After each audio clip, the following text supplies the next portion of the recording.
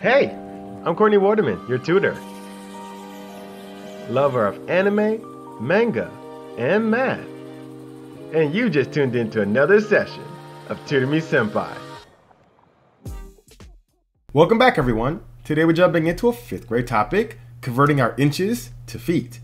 Now, if you're new to my channel, I'll be putting time codes in for this video in the description box below, so use it to skip ahead to whatever part of the video you think is most interesting. As always, if you have any questions about what you see today, or even your own homework, you can always visit my Facebook page at Tutor Me Sempai and tell me all about it there. Today's video is going to have 2 parts, so leave a like, smash the subscribe button, and let's get started. So today we're going to be converting our inches to feet, and in fact, we're also going to go back from feet to inches.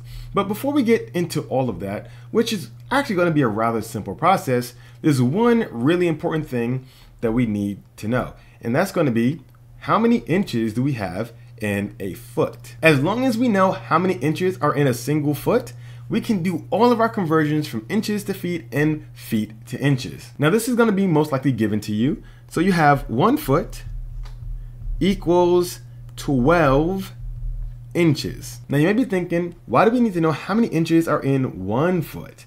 Well, you can do 2 feet, you can do 10 feet. If you knew how many inches were in all of these, it's still going to work. It's just that it's so much simpler. All of our math that we have to do gets so much simpler, way easier, if we start with this. If you're starting with these, or even if you had, let's say, 212 inches and you knew how many feet were in that, these are all rather complicated and will give us a lot more work that we have to do, and we don't want to do all that. So as long as we know the very simple one, 1 foot has 12 inches, that's going to be all we need to know to do all of our conversions in the simplest way possible. So we have our base steps set. We know 1 foot is going to equal 12 inches. So let's get to converting our inches to feet. So let's say we have 192 inches, and we want to know how many feet that's going to be. We're given 192 inches, but we don't know how many feet would this actually equal. Well, we know that every foot has 12 inches in it. So what we want to do here is figure out how many groups of 12 does 192 give us. How many groups of 12, if we were to break this up into groups of 12, how many groups would you have? And this is really just telling you to divide 192 by 12.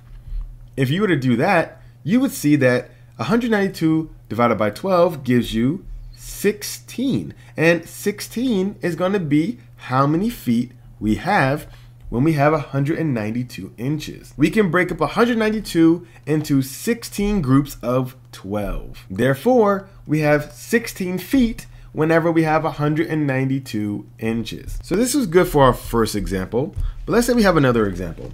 And in our second example, we have 288 inches. And we want to figure out how many feet we have here. Well, we're going to tackle this the same exact way.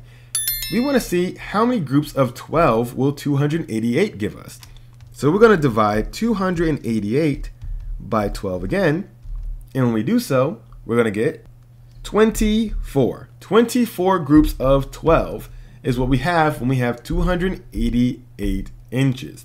Therefore, our answer is going to be 24 feet. So when you're converting from inches to feet, what you really want to do is take your total number of inches and divide it by 12. That's going to give you how many feet you have for your amount of inches. So now that we've tackled inches to feet, let's talk about what we need to do in order to go from feet to inches. So let's say we were given 14 feet, and we of course know that every foot is going to equal 12 inches. What do we need to do in order to find how many inches we have when we have 14 feet? Well, we just said every foot is going to be 12 inches, and we have 14 of them. That means we're going to have 14 groups of 12.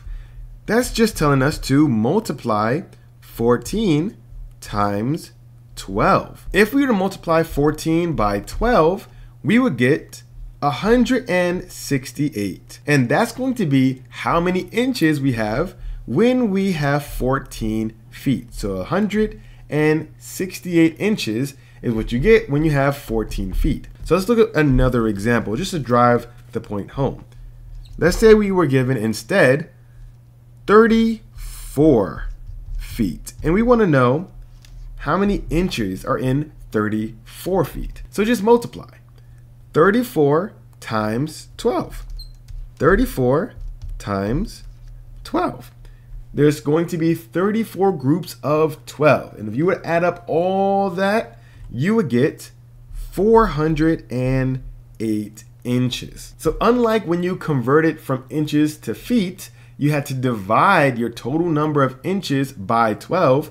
What you're going to be doing here when you're converting from feet to inches is to multiply whatever your total number of feet you have by 12. You're doing both things by 12, but in one case, you're dividing, in the other case, you're multiplying. Feet to inches, you multiply. You multiply because you're going to want a bigger number than what you started with. Notice that you have 1 in 12 here. Which number is bigger? 12. 12 is going to be bigger than 1. So if you're converting feet to inches, you want your inches to have a bigger number than your feet. That's why we multiply. And if you're going from inches to feet, you're going to divide because 1 is a smaller number. So by dividing, we're going to get a smaller number than what we started with. So that's how we make sure we're keeping the right operation for what we're trying to do. Feet to inches, multiply. Inches to feet, divide. And it kind of makes sense when you look at this. So I hope you were able to follow along with today's video, and I hope you now understand how you can convert from your inches to your feet and from your feet to your inches. However, if you have any questions about what we saw today, or even your own homework, you can always visit my Facebook page at Tutor Me Sempai and tell me all about it there. If you hadn't done so already, remember to leave that like. It surely helps the channel by letting YouTube know that you found the video helpful. And if you found the video helpful, so can someone else. So leave a like, hit the notification bell, smash the subscribe button, and share this video with a friend. Well, that's all the time I have for today. I'm really hoping to help with your homework. I'm looking forward to seeing you again next week. I'm Courtney, and this has been another session of Tutor Me Sempai.